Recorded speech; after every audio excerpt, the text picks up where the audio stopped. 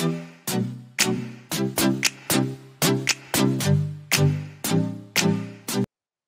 right, welcome everyone. We're going to go ahead and get started with this workshop. So today we'll be going through how to achieve fastest CPU inference performance for object detection models, specifically focusing on YOLO and YOLO v5.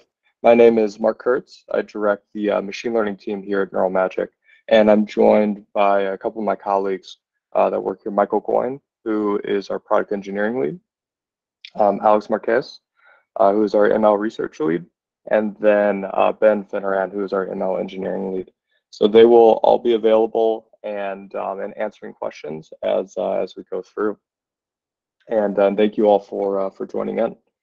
To go through a quick couple housekeeping items. This meeting is being recorded, and we will share it out within 24 hours. So we'll have this available on YouTube, LinkedIn, Twitter, our DeepSparse community Slack, as well as on our Neural Magic website. Additionally, please feel free to get involved via Q&A. So click on activities. To do this, click on the activities button in the lower right, and within that, you'll have a Q&A feature where you can ask questions. We will be going through the questions at the end of the presentation, so feel free to upvote those questions by liking them. And we'll go through the most popular ones. Additionally, as I said, our engineers will be on call and answer any questions as they come in through the chat feature. So feel free, if anything's confusing, to reach out, and we'll go through and answer those. And towards the end, Ben and Alex will be going through and answering those top questions. To start off and to test it out, if we can everybody try and go into that Q&A feature, and then just let us know where you're joining in from. So city and country. We'd love to see how much where everybody is being represented from. So go ahead and let that go for a few minutes, but go ahead and send those in. So it looks like we have some people in from Cairo, Egypt, Tel Aviv, Israel, and Romania. Wow. And then in from London. Oh, wow, quite a few people coming in. We have Germany, which is great. A lot of European. USA from Lafayette. Another Germany, Morocco, Albania, Poland, Lebanon, Italy. So a lot of European representations. Great to see. Thank you, everyone. I'll just let that go for another minute. See if we have anybody else coming in, then we'll dive in. Canada, Turkey, Algeria, Morocco. A few people in Morocco, so it's great to see. Great to see a lot of different people being able to join in from all across the world, especially through new technology and through Google Meet. It's great to see. So let's go ahead and dive in then. So going through today's agenda, we'll walk through as a quick background on object detection, talking through past solutions and the history of it. We'll also introduce Ultralytics and compound scaling, Ultralytics being the repository that we built on top of and enabled better performance with. Then we'll talk over sparsifying, which when we're talking over sparsifying, we mean optimizing YOLO v5 models for performance. We'll go through why we're doing that. We'll talk through ways of being able to adapt that to your data set, such as sparse transfer learning, as well as sparsifying from scratch. And then we'll go through deploying YOLO v5. So we'll talk over exporting to ONNX, DeepSparse Python, and the server API. And then we'll close out with future research and next steps in discussion. So given all that, let's go ahead and dive in. So through the backgrounds, one thing to call out is, for object detection, we're looking at image and video analysis. So what objects are where, right? Given an image coming in or frames from a video, we want to be able to track individual objects throughout that frame and be able to locate them in that. And this is useful for a lot of different reasons, for pedestrian detection, people counting, face detection, text detection, pose detection, and many, many more. Looking at a little bit of the history, so before 2014, we had more of a traditional object detection approach. So things like the Viola-Jones detector, HOG detector, DPM, these were all focused on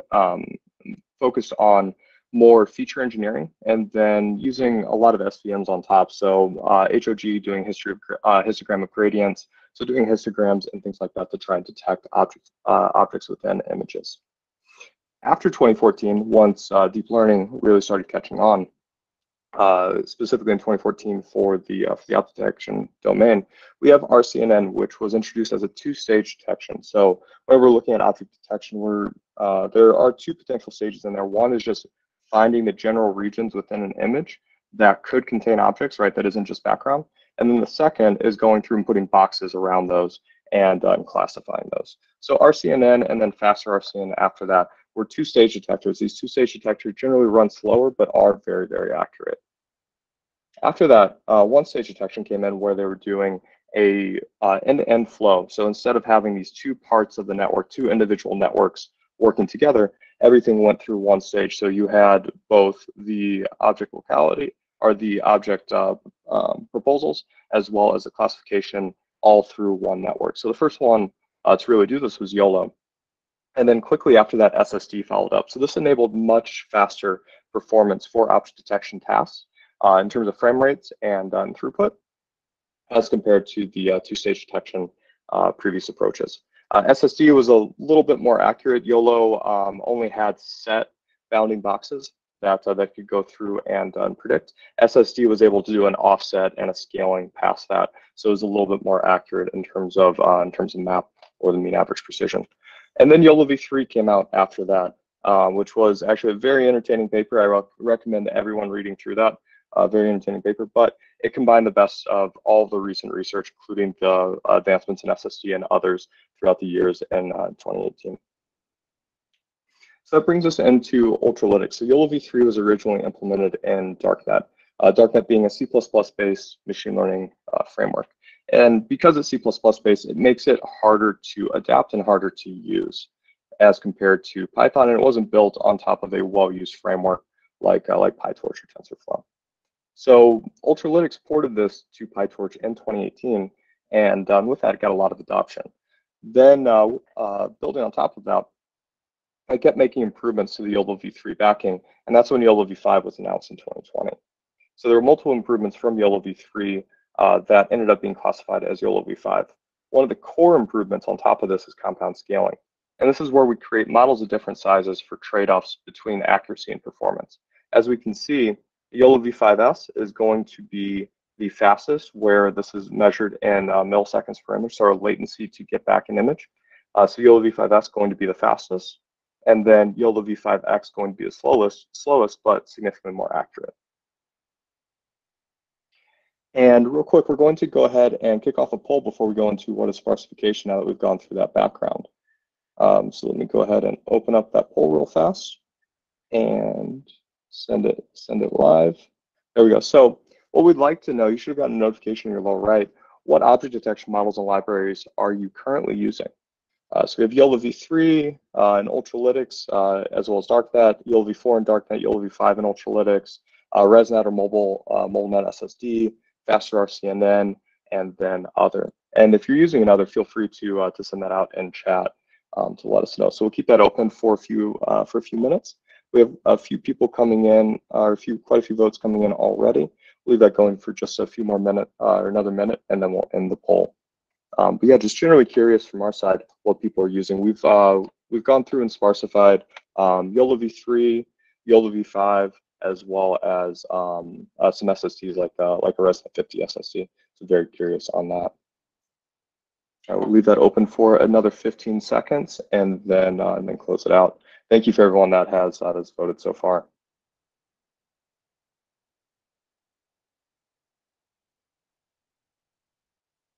All right, great. So I'm going to go ahead and close it out now. And in the poll, you should see the results. Looks like quite a few people using YOLO v5 and Ultralytics, as well as ResNet or MobileNet SSD. So very interesting. A few people using YOLO v4 DarkNet, and then a few people using faster RCNN. So yeah, great. Thank you everyone for that. Let's go ahead and dive into why we would sparsify. So one thing to call out is that neural networks are redundant.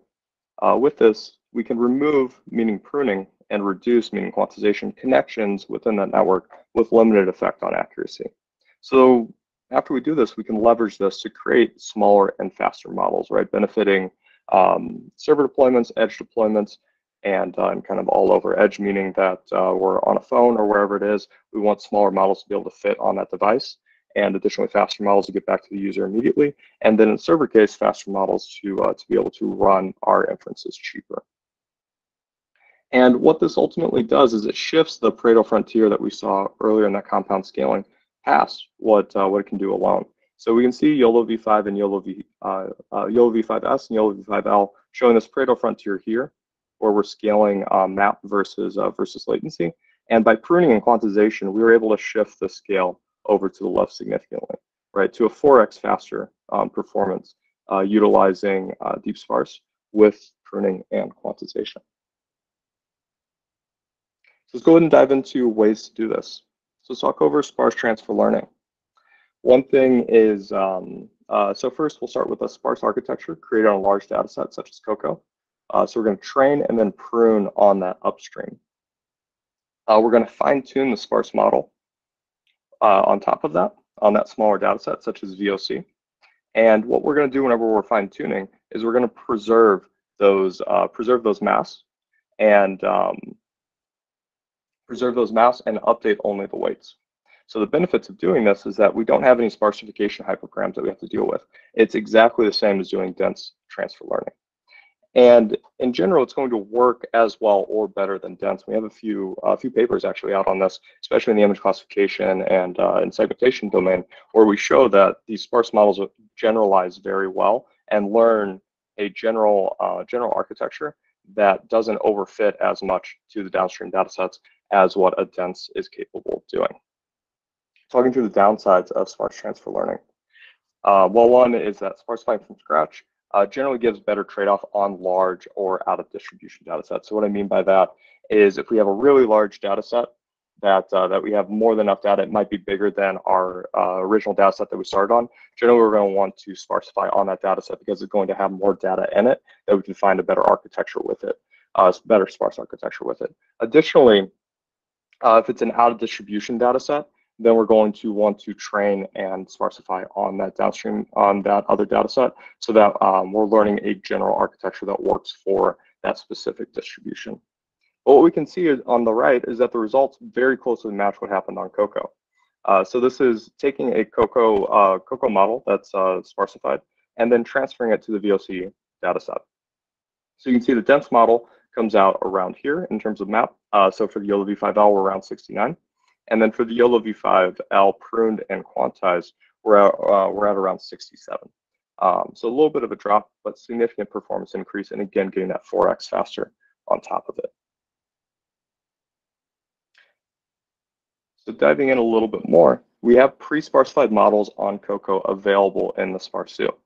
And additionally, with that, we have recipes for sparse transfer learning available with those models. These recipes encode the hyperparameters around sparse transfer, specifically being able to keep those that sparse architecture intact and allowing the weights to update.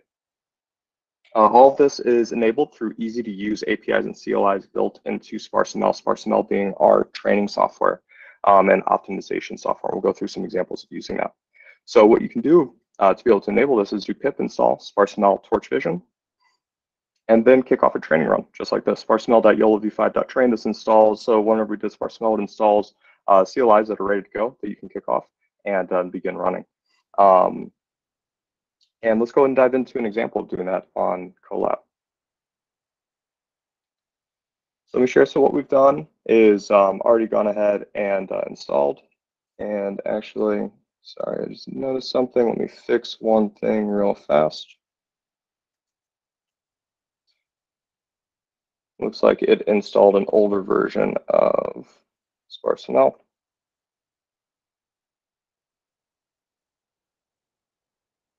All right, and let's just get the correct version installed. And then we'll kick off our training run. So we're going to go through and run the install. This installs the CLI ready to go. And then we'll kick off our training run. So what we're going to do is look at the Cocoa 128 data set. So this is just the first 128 images from Cocoa. We're just doing this to show what a very quick sparse transfer run would look like. We're going to use a YOLO v5s model. We're going to use the weights from the sparsu, and then we're going to use our sparse transfer recipe from the sparsu. And we're going to go ahead and kick that off.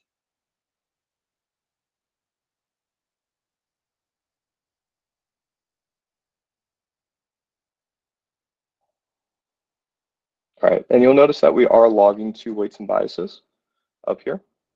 So we'll be coming back to this once this completes and show that working. Until then, let's go ahead and jump back into the presentation. And looking through the recipe fundamentals, so the recipe that we just ran on there, the core fundamental for it is something called a constant pruning modifier, and this is all that it looks like to create one of these sparse transfer recipes. We're going to do something called just create a group of pruning modifiers in a YAML file, and then we're going to use something called a constant pruning modifier. So what this is saying is that start at epoch 0 and then target all prunable params and just preserve the sparsity mask on top of those. And that's going to go through no matter the training integration you have, it's going to go through and make sure that that those sparsity masks stay intact. And that's what's happening under the hood as that training run that we just kicked off is going through, which we'll come back to in a little bit.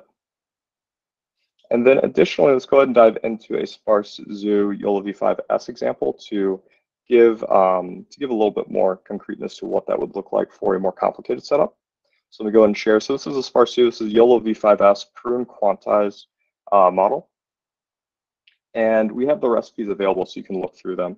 So this is set up so that you have general hyperparameters you can change up here. So you can change how many epochs it runs for, the LRs that it does. These LRs are set to match what Ultralytics does inherently. And then additionally, what you'll see is that it adds in quantization at the end. And we'll go through quantization in a little bit, but just pointing out that these recipes are all readily available and adaptable for your needs. Great. And then let's dive into sparsifying from scratch. So what we want to do is create a sparse architecture on the desired data set for deployment. So this means that we're going to train on that data set, then prune, and then quantize all on that singular data set rather than training and pruning on a much larger data set. So the benefits of this, or what we went through a little bit earlier, is that we enable higher accuracy for large data sets. The sparse architecture is fitted to the general solution for that exact data set rather than being a general one that may not transfer well to our given data set. And we can prune custom models. There's no need for the upstream, so we can adapt recipes as needed to be able to do our own models rather than needing these large upstream models to be pruned beforehand. So the downside is that we do have to do hyperparameter tuning for sparsification, and this is something that we do a lot at Neural Magic, and we have best practices around this, and definitely willing to help you out. We have a Slack community that enables being able to do this. Additionally, we have SparseML CLIs and APIs that are used for the exact same flow. So the recipes are changed to Sparsify from scratch. And then we have sample recipes for Cocoa that are adaptable to your datasets and found on the Sparsu. So feel free to explore those and use those. And then you'll just use the exact same CLIs that we kicked off beforehand for the sparse transfer. And running through some recipe fundamentals for sparsifying from scratch. So one of the kind of core things and one of the easiest things is the global magnitude pruning modifier. So what we're going to do is in a YAML file, we'll say that we have pruning modifiers, and we'll set up a global magnitude pruning modifier. So what this is going to say is we want to start at 5% sparsity at epoch 0, and then we want to go to a final sparsity at of 80% at epoch 25. And we're going to update that one epoch at a time. So the big thing here is that pruning is an iterative process whenever we're doing this. So that's the reason why you see the start epoch and this end epoch. So we're going to prune away a few of the weights at a time as we're going. And what it's actually doing with global magnitude, it's pruning away the weights that are closest to 0. So the ones that are closest to 0 that didn't matter as much to our solution and we're getting regularized away, we're going to prune those and remove those and set those to 0. past that, what happens is we'll, at epoch 0, we'll remove 5% of the weights across the entire network. And then at epoch 6, we're going to remove another set of weights. What this enables is for the training process to re-regularize the weights and push the next unnecessary weights and adapt the architecture towards 0 so that so we can prune. This gives quite a bit higher accuracy as compared to just pruning all at once. And then finally, the quantization modifier. So this is enabled through SparseML as well. We have so you can set up just a general group and then set the quantization modifier here. The core things here are that the epoch to start at. So for example, start at epoch 50, and then which modules within our PyTorch model do we want to quantize. So for example, if you just put in model here, it's going to go through and try and quantize everything within that model, and that's generally the easiest. For the YOLO v5, we don't want to quantize the NMS that happens at the end, so we just target the high level layers that are built inside of there. And let's go ahead and before we kick off this poll, let's go ahead and check in on our results. So what we'll see is that the weights and biases run has been ongoing and then we're completed. So you'll see that we're doing sparse transfer. Map metric is here. Let me go ahead and maximize that a little bit more. So you can see that we started growing and sparse transfer was working very, very well. And we got all the way up to about a 75% map at 0.5. We dropped a little bit as soon as quantization was introduced, and that's where we'd want to tune a little bit of the quantization hyperparams, likely lower the learning rate. But overall, this gets us a very successful transfer run very quickly, and we're able to move directly into deployment after this. To give some examples of what that looks like afterwards, we can look at, through weights and biases in the Ultralytic integration, we can look at some sample images. So you can see it's doing very well across all these, a lot of different classes being collected here. And zebra being correct and things like that. All right, great. So let's go ahead and dive into poll number 3. We can go ahead and make that live. So before we go into deployment, what we wanted to know is what challenges do you have when deploying object detection models currently? So do you have problems with performance, with general accuracy, with accuracy for specific object classes or sizes, small, medium, large sizes, hardware availability and scalability, or other issues? So go ahead and leave that live for about a minute. I have a few votes coming in. Again, you should have seen a notification in the lower right showing that.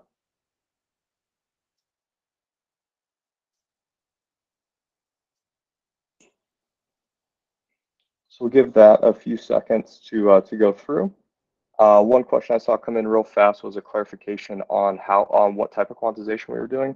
We are doing quantization aware training, so this means that we're running for a few epochs. As you saw in that weights and biases run, there were 2 training epochs that went by with the quantization process.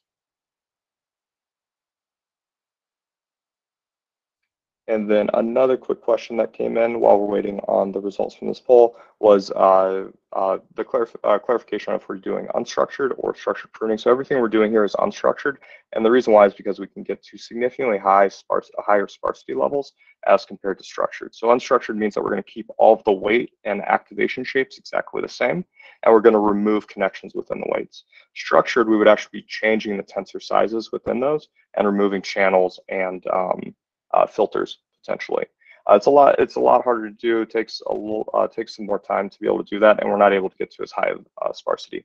It is something that we're looking at exploring in the future, but going back to the compound sparsification, the compound scaling that we went over earlier, that's mainly what that compound scaling is doing, is a structural approach to get a good model. So rather than doing structural pruning on top of the YOLO v5 models, we'd recommend going with YOLO v5s, NM, whichever one that fits your needs, and then sparsifying on top of that, so you don't have to go through the issues with structural and trying to get performance on top of them.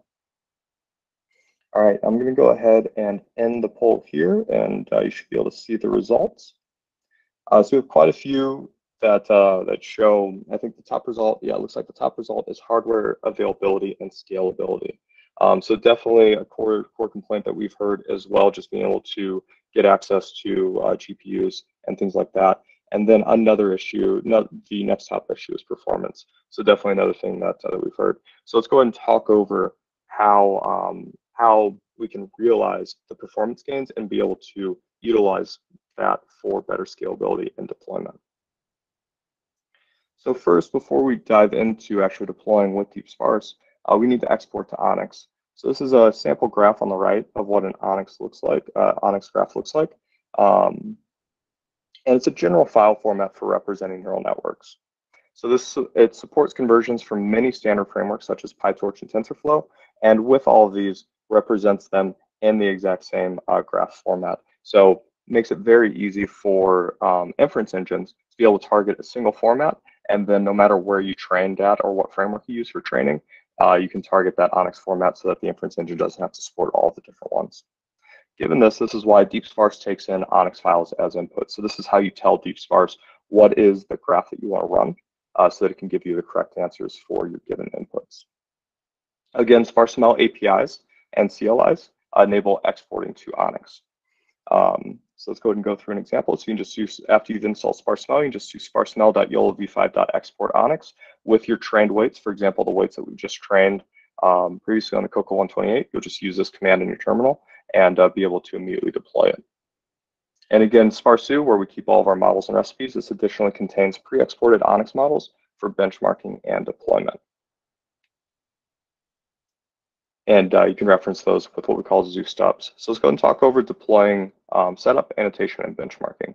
So first we want to install DeepSparse. DeepSparse is the inference engine that we make generally available at Neural Magic. And what it enables you to do is get GPU class performance on commodity CPUs, utilizing those sparse architectures, because we can remove a significant amount of the compute, theoretical compute from those networks by introducing the zeros. We don't have to run that, and it makes the execution within DeepSparse much faster with its proprietary technology. Additionally, DeepSparse is going to utilize the CPU caches to be able to get faster memory access and run the models faster. So given the faster memory access and the reduction in compute, that's how we get to the GPU class speeds.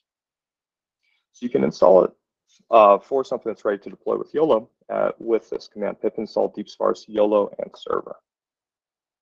The annotation API is available once you do that. It's a quick way to check the results. So you can pass in, just call this and then pass in a source image, and it will immediately show you how accurate this model is in a qualitative way. And then additionally, there's a benchmarking API that installs with it, which is a quick way to check performance. So we can do deepsparse.benchmark and then pass in what we said earlier, which is a zoo stub. So this is going to pass in a pruned and quantized model. These can be found on the Sparse zoo, additionally in our documentation, to be able to benchmark one of these. So let me go ahead and flip over my my screen to a different setup, and we'll show what this looks like running.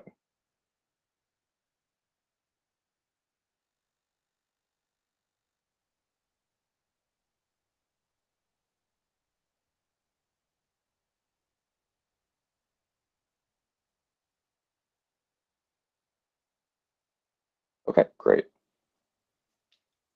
So now what we have is, so let's go ahead and do, I've already installed it on here, but I'll just show the command for install for reference. So what we'll do is pip install, and you can see it's already installed. And let's go ahead and kick off an annotate. So what we can do is first download an image using this command.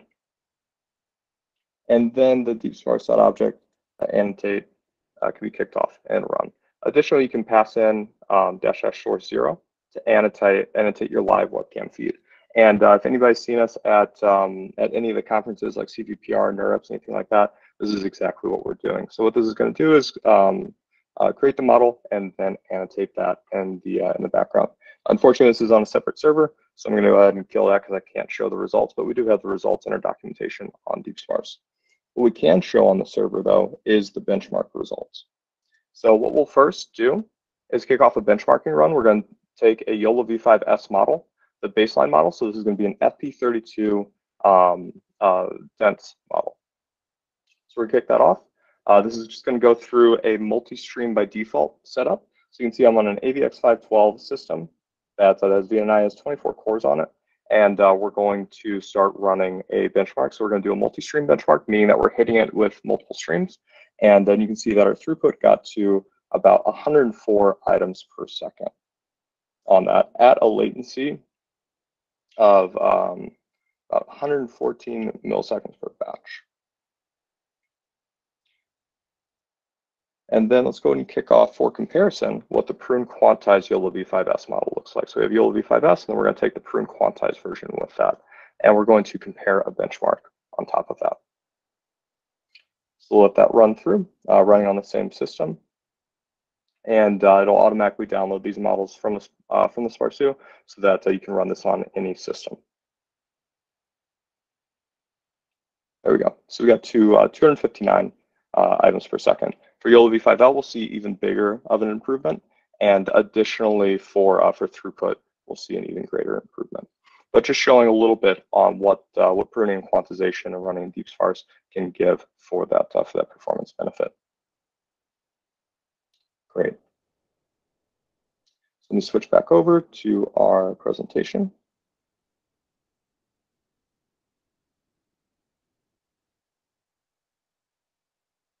And we can continue going through. So next is deploying with a Python, deploying either through a Python API or a server. So DeepSparse has a Python API built in where we can run this code. So what we'll say is from DeepSparse.pipeline import pipeline. And what this allows you to do is create a YOLO pipeline that contains all the pre-processing, all the post-processing, as well as takes in the ONNX model that you want to run.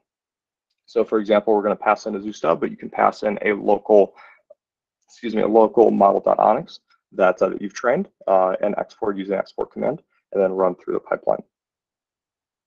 So then we can just pass in images into it. So this can take in files and a few other formats, and give it an IOU threshold and a confidence threshold. These are the settings for YOLO v5 that we have documentation around. And then it's going to give you the pipeline outputs. So you're ready to go and can plug this in anywhere.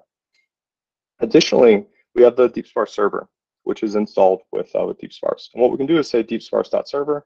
We can give it a task YOLO and a model path, and it will spin up a server that you can then use for HTTP requests. So to show that real fast, let me go and switch over to our terminal window.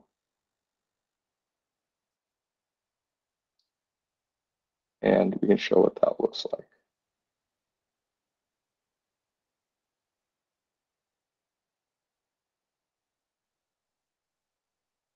Great, so let's clear out the benchmarks. So we're on the same system we just were on. And then we can kick off DeepSparse.server, give it a task YOLO, and then a model path.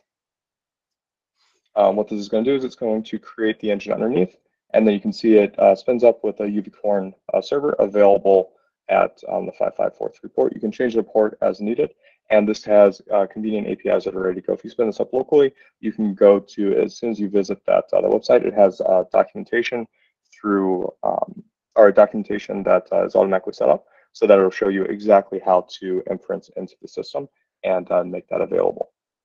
You can see that the routes were created were predict and then predict from files, so you can use those immediately on your server and be ready. And this can plug into SageMaker or any other orchestration software and be ready to go. The benefit is that this is also set up for multi-stream setups, so it gives greater performance across multiple streams. So you can just have this set up, have multiple HTTP requests coming in at once, and it is going to handle that automatically for you to get the best performance as those streams come in.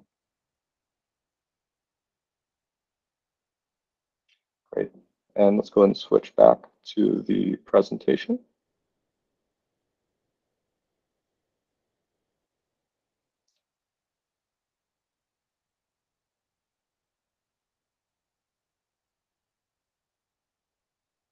And we can finish off.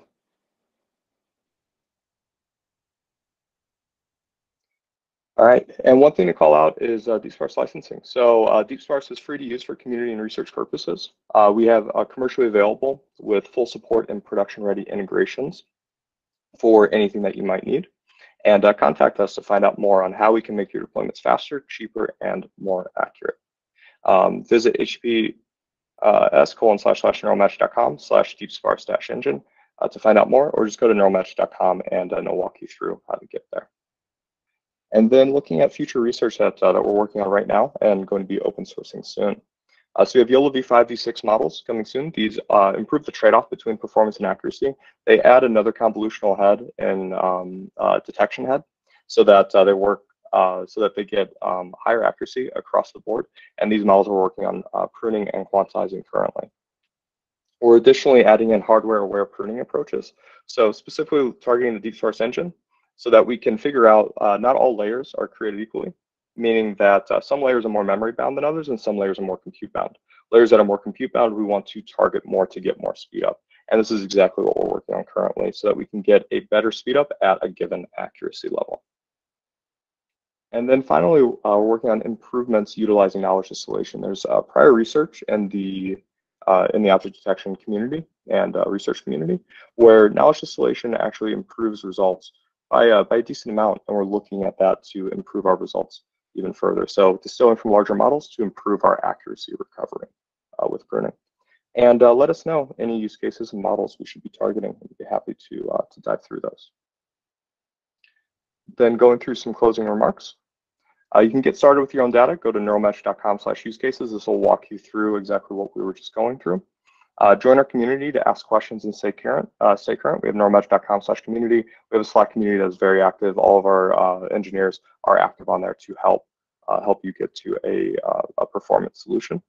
And then if you think our project is awesome, start on GitHub. Go to github.com/neuralmagic. SparseML again being for model optimization, DeepSparse being for the deployment, and then Sparsu where we store our pre-trained recipes and models. And then additionally, you can stay current with our news on your own time by following us on Twitter at NeuralMagic. So we are, and then one final thing is that we are software delivery AI, and we're hiring. So if you're interested in that, definitely go to neuralmatch.com/careers and take a look at what we're hiring for. So thank you, everyone. As we said, support our project on GitHub, follow and engage on Twitter, and then join our DeepSparse community in Slack. And then we'll go ahead and open it up for discussion and Q&A. And I'll hand it over to Ben and Alex to go ahead and run through those.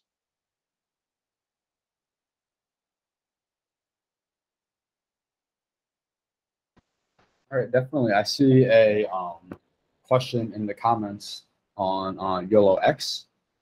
Definitely, this has been on our radar and is going through prioritization for roadmap. Definitely not on the near term, but given the repository is similar, it's definitely something that we could work with the community on getting up.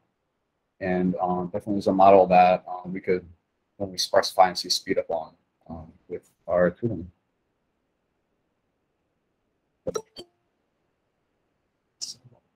Open up QA. All right, so I have a question. Can we use DeepSparse for commercial use? So right now we have an open source license for personal use for DeepSparse. For commercial use, it's definitely best to reach out to our go-to-market team and to the company, either through the DeepSparse community channel or reaching out through the email on our website. Definitely happy to talk about commercial use case and how we can support there. Okay, and then with the question, what about Sparsify and creating your own recipes? So Sparsify is a tool that came out in our original open source release. For those who aren't aware, that takes an ONNX model and creates a SparseML recipe that can be used to improve the model.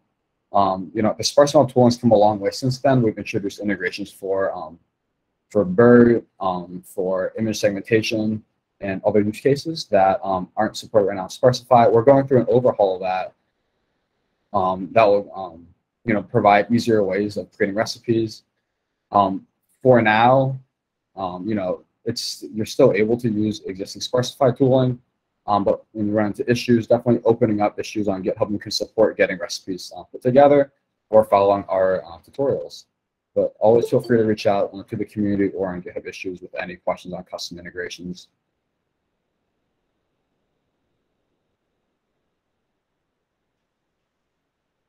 Yeah, so I see here a question about if we can install weights and running local instead of running on cloud, and absolutely. Everything that Mark showed before, you can download locally and run on your own machine. Yeah. Just no requisite to run on the cloud. Yep. We're just running on cloud just to demonstrate that it's easy to install and get set up in a few steps. But definitely we run on our own Linux boxes. Everything installed locally from our packages. Does your inference server support batching like Bento ML or other model serving tools?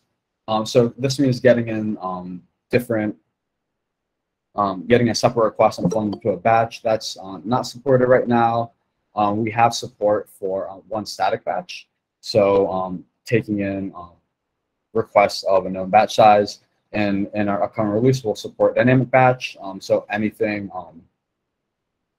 coming in can be processed by the engine, regardless of batch size. And the engines work very hard on a multi-stream execution. So regardless of how many requests are coming in, the DeepSparse engine is able to partition resources such that it can execute in parallel multiple requests coming in. So there's no need to batch to get around the static batch requirement. So I see here, can we get more models on the Pareto curve by varying sparsity and accuracy trade-off by modifying the recipes? And the answer is absolutely. I mean, we encourage users to engage with our recipes and adapt them to their own use cases as much as they can. In the future, we are actually planning on open sourcing our zoo, so users will be able to actually push their own models there, so they can make their contributions public. But yeah, the short answer is yes, absolutely. And also follow up to that is that we are currently actively working on updating our YOLO v5 models, as Mark mentioned, to the v6 version of the YOLO v5 repo. And in that push, we're probably going to extend also the number of models that we'll be supporting. Great. And then so you have another question on, is there any way to deploy models optimized with DeepSparse with Kserve? So right now we don't have integration with Kubernetes for serving, but definitely there are, I don't believe there's any engineering restrictions around this. So we can support this if it's something you're looking at getting on immediately. But deployment integration with Kubernetes is on our medium-term roadmap for sure. So I think I have more questions in the comments. Scroll back a few there. Yeah, we have a question. How many pruning methods are supported in SparseML? It's a great question. And then Alex, definitely feel free to chime in if I'm missing any. Okay. We support, so in terms of structures that we support structure as our flagship, but also a 4-block pattern that's optimized for deployment on VNN ICPUs with quantization. Filter or channel structure pruning is supported, especially tested on image classification models. And then there's support for 2 4-block pruning, which is preferred by like NVIDIA GPUs with TensorRT. In terms of methods, we support magnitude, pruning as a base, with lots of research papers that come out of Neural Magic and our partner lab, ISD Austria, including some ACDC, which is alternating compression, decompression, second order methods like MFAC and OBS, and then implementation of other papers such as like movement pruning that came out of phase.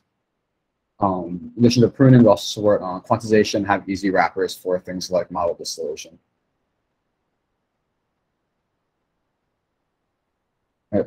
So we have another question. I trained a model for 20 days, and it's giving 10 frames per second on YOLO v5.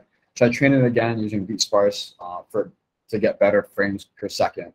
Yeah, that's a great question, and the answer is it depends on your one, deployment environment, deployment targets, and also and then also your accuracy restrictions. Definitely looking into that, that Pareto curve for where we're able to get models retraining with SparseML and applying sparsification and deploying on CPUs with DeepSparse is the first place to start. If you see that we have an advertised model that matches your accuracy and performance restrictions, definitely is worth retraining using SparseML for deployment on DeepSparse.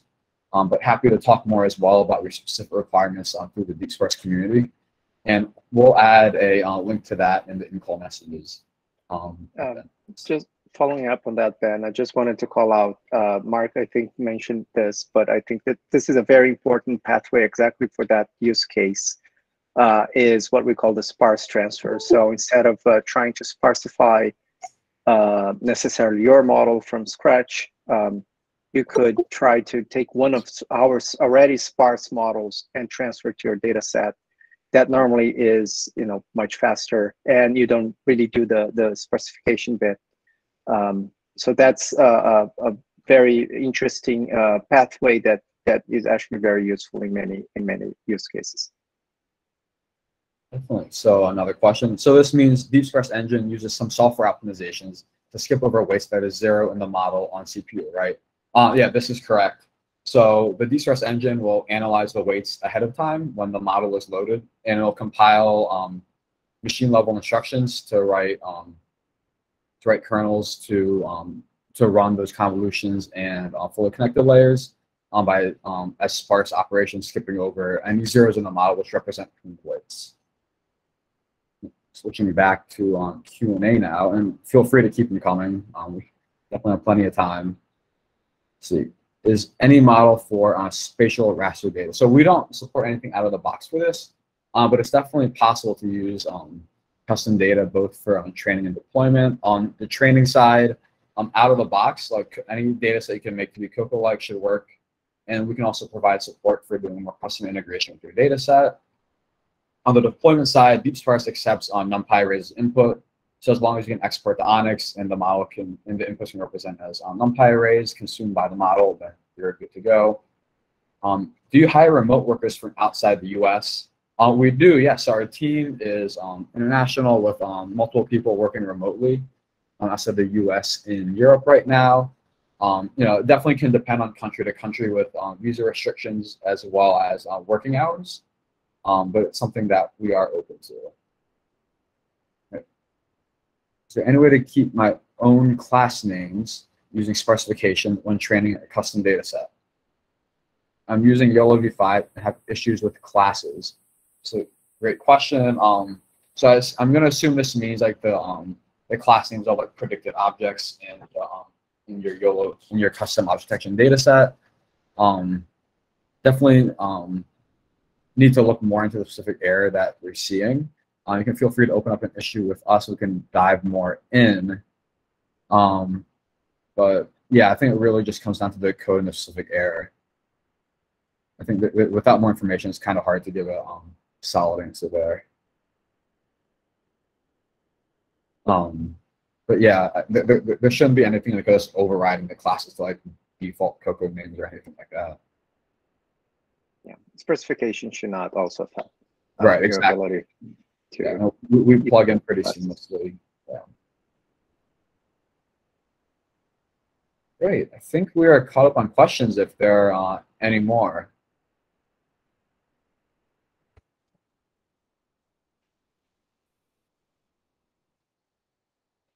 All right. Well, I'm going to share out the invitation to join our Slack community channel, where any time of the day, you guys can reach out and speak with our engineers. Happy to talk about potential use cases, any bugs you're running into, help using the software. And in general, there's also just a growing community of people talking in general about their own use case, computer vision, NLP, or otherwise. And how our tools can be used to tackle them. And yeah, we'll give it a few more minutes to let you guys trickle out. Okay, so do you have another question? How do you get the speed up in DeepSparse? Any insights on that would be helpful on proprietary. Right, so specifically, all of the tools you offer right now are open source with, that commercial license restriction on DeepSparse. But the actual compilation of the models is proprietary. And we just release binaries for that. But at a high level, a few tricks that we use, ranging from one, obviously taking advantage of sparsification, where hardware like CPUs that have a few cores but high cache are able to take advantage of a lot better over GPUs, which have many more cores but low cache per core. We also take advantage of instruction sets that are available on CPU for vector instructions, and take advantage of those while writing the Sparse kernels. And then we also look at execution order. Rather than going layer-wise, we often look at patches of the model, kind of like depth-wise, kind of going horizontally through the model and computing section by section in what we call tensor columns. Okay. Question: did you do a PhD to work on these things? That is a great question. So originally, the team that created the DeepSparse Engine spun out of an MIT professor's lab, and they're a lab full of PhD students and graduates. Now, as we build up the machine learning team, I personally have a master's degree, not a PhD, but we have a good mix throughout the team. Alex is a PhD, and most of the research team as well. So definitely it's a mix of experiences and also just drive and interest in the field when it comes to the team. I think we all believe very much in sparsification and kind of where the industry needs to head in terms of making machine learning more accessible. I think that's one of the big commonalities, but definitely PhD not required, but very useful. See, all right, what is the difference between quantization, which PyTorch is providing, and yours DeepSparse? Yeah, great question. So there's twofold here. One is the actual structural quantization, in which we use PyTorch to do the quantization. So the layers that are being quantized are generally the same, modulo some things we add in. In terms of execution, I can't speak so much for PyTorch. It's been a while, so I've benchmarked PyTorch CPU quantization. But DeepSparse optimizes very heavily to write, optimized kernels for running int8 operations for common neural network layers. So you're generally going to see a lot better speed up using DeepSparse over PyTorch, at the int8 level. And then you have a question. I'm new to computer vision, and I have a question. Does TensorFlow 2 object detection still a good choice now? Because I found that it's difficult to add more features, and it's not well documented, by the way. Thank you for your answer. So we specifically don't support TensorFlow 2, so I can't speak too much to that. I don't know if Alex, you have anything to add, but definitely, getting started, I would heavily recommend looking at some of our flows in our transfer learning tutorials, as that's a very easy way to get up and running with a performant model that can be easily deployed, with either, an existing data set or your own custom data set. Just by installing, SparseML, DeepSparse, and passing commands from the tutorial, you can get a model up and running pretty quickly. Okay. It says, pruning the SparseML support with knowledge distillation. Yes, we do. So right now, that support's mostly around NLP with transformers training, but we're in the process of adding support. Alex is working very hard on this knowledge distillation for computer vision models and object detection.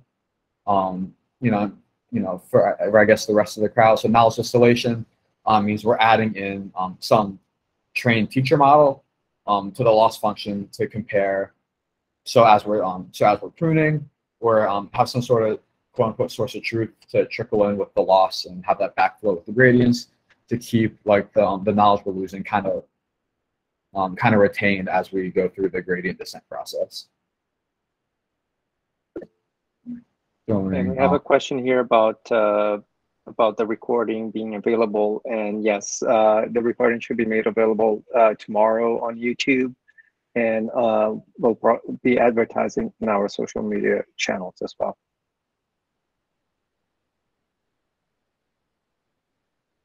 So we have a DeepSparse, a must-do task when starting training. No, so DeepSparse is for inference only. But to get the most performance out of DeepSparse, we want to apply sparsification using our SparseML library, which will make the model run a lot faster on CPU. And then another question, if I have my own prune model that I prune using some other method, can I still run that on DeepSparse? So great question. It depends on two things. One, how the model is pruned. So we definitely support unstructured sparsity across convolutional full connected layers. You'll need to have an ONNX export of it. And then the other is just making sure that the operators are all supported by DeepSparse. In general, we support a wide range of common operators. But our strategy has kind of been going from popular model to popular model and adding operators there. And from there, we build up a library of operators that cover a lot of common models. So if it's very similar to YOLO or any of the transformer models or like MobileNet, stuff like that, we'll definitely support it. You can also use the community to answer any further questions there about custom models.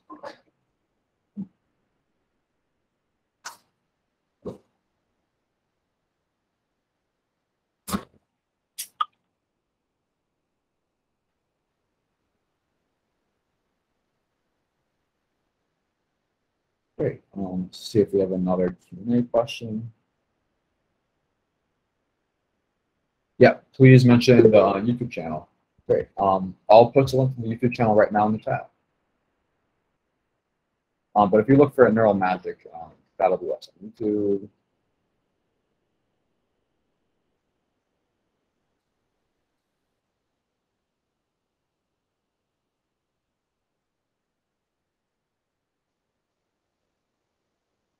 So this is our YouTube channel. Yeah, no, thank you everyone for joining as well. It's great to see so many faces, and so many new ones as well. Great to see the community growing, and please do join the Slack community. We love hearing about what people are working on, and how our mission aligns with the broader community. And yes, ARM support is definitely something I'm very excited for as well, both for the large servers and also getting more into Edge. I think the community will definitely be very excited for stuff like Raspberry Pi and Jetson support.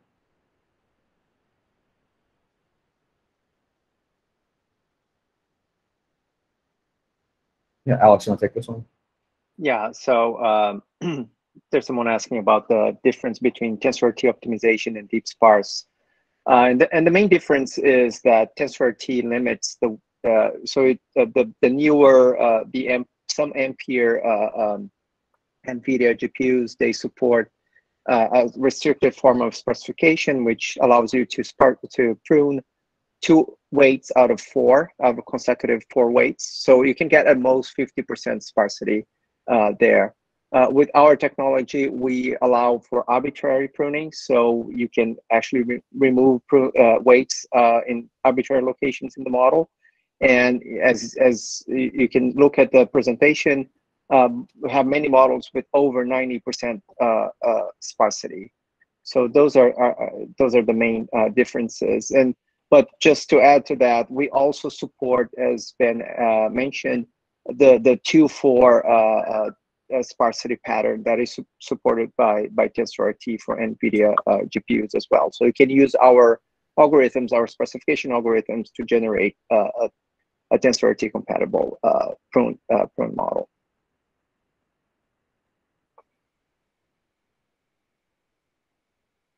Great. Yeah, I don't see any other questions, and we're right at 2. But yeah, thank you again, everybody, for joining. And if you have any further questions, the Slack community or GitHub issues is a great way to reach out. And definitely, if you enjoy the presentation, feel free to share it on social media.